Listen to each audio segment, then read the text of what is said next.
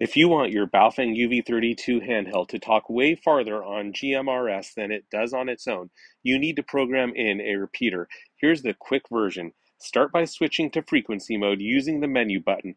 Type in the repeater's output frequency. That's the side you listen on. Hit the menu, go to Program CH, and open menu 14, Direction. Set it to a positive because basically all GMRS repeaters use a positive shift. Move up to menu 13, Offset, and enter the correct offset value, which is always 005000 for GMRS repeaters.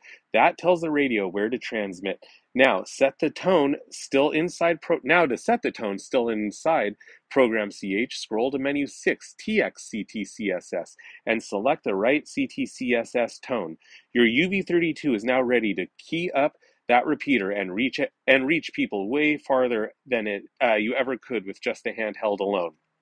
If you got anything from this free educational video, please like and subscribe to help me grow the channel, and make sure you click the affiliate link in the description to check out the UV-32 and several other radios. Thanks for watching.